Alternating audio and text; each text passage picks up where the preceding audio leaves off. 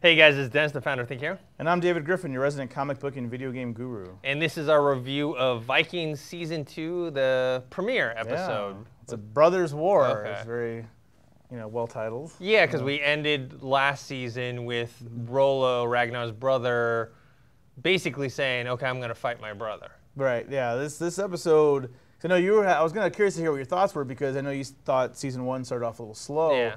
This episode just gets right down to it. Yeah, because big battle right in the beginning. Yeah, right in the beginning, in the battle, and Floki gets hurt. This one guy gets killed. Just like spear, that's rough. But then ultimately with Rollo, it was kind of anticlimactic.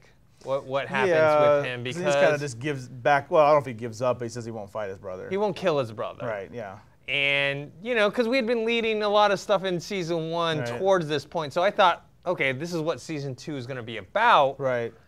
But then we find out right away that's not going to be it. So it seems like it's going to be focused more on the reconciliation and how that's going to... I mean, there's like a little teaser at the end where they show some previews for the next following episodes. It seems like it's going to be about Rollo earning back Ragnar's trust, and if Ragnar can ever trust him again. That seems like what's going to be the focus. Well, I mean, he still cares about him because he bribed that one... town leader to spare his life, and it's on the sacred rock though, so exactly. So obviously he doesn't want his brother to die. No. But at the same time, he doesn't trust him. Yeah, he's gonna keep him at a distance. And Siggy, who is still, I'm assuming, into him to some way. I don't know, they're gonna have a relationship. She's a little manipulative.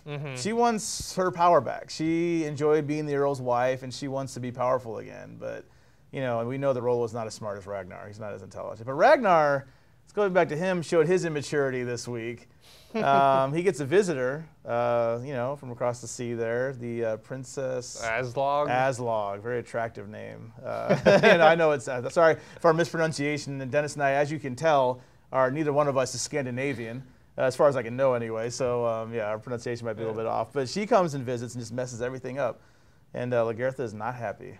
No, and then at one point, Ragnar basically is proposing that he has 2 wives with two children. Yeah, everybody else is doing it according to him. Yeah, and I'm glad that Lagertha doesn't, acquiesce to this. I'm glad that she's like, no, screw you, I'm leaving.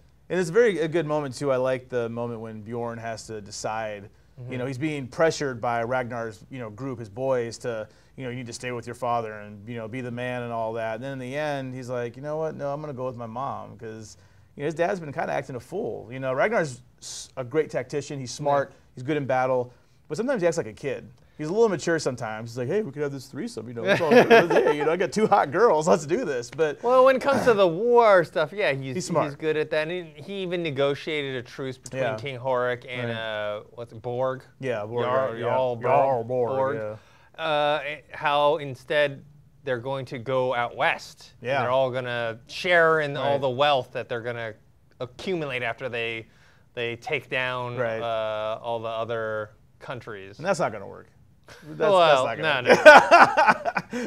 it was a good way to stop the fighting and focus on one thing, and they can kind of just partner up for this endeavor. Right. But yeah, on the side of with his wife and his mistress, which I guess assuming that she's going to be his new wife because Lagertha divorces him.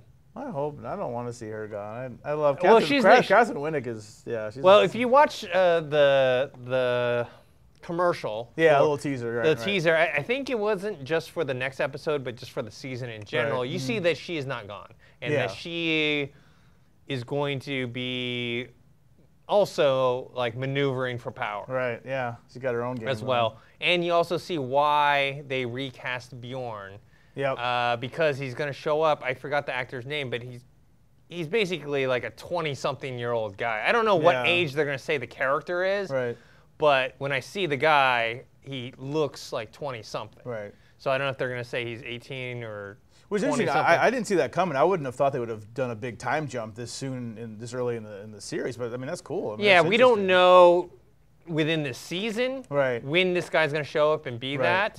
But apparently he's going to have an axe to grind with his dad.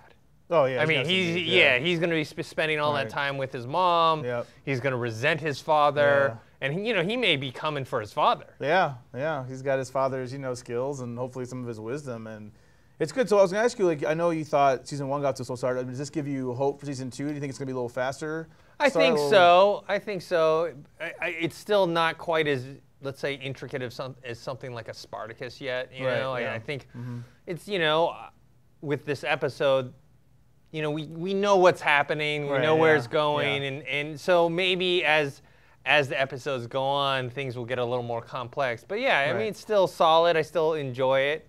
Yeah, I think it's good. I think Michael Hurst, again, writer from the Tudors, just has his hands all over this and his mind. So the nice thing is we're getting a clear direction. The show doesn't really try to trick you or be too deep. It just kind of, like I said, it gives you Vikings. The show is Vikings. It gives you Vikings, and hopefully you enjoy Vikings, like I do, and you hopefully you like the show. But yeah, that's what the show does. It delivers on on its title. All right, guys. So that's what we thought of the episode. You can post your comments below on the website thinkhero.com or on our YouTube channel Think Hero Pro. Make sure to subscribe to that. Also, come chat with us on Twitter. Let us, Dennis and I, know what you think of Vikings. How do you like it, or is it a nice Game of Thrones filler before April comes along, so you can watch that. We're at Think Hero. I'm at Griffin DE. And we also have a Facebook page. That's facebook.com/ThinkHeroFans. And make sure you like that page and share our video on Twitter and Facebook and whatever. Thanks.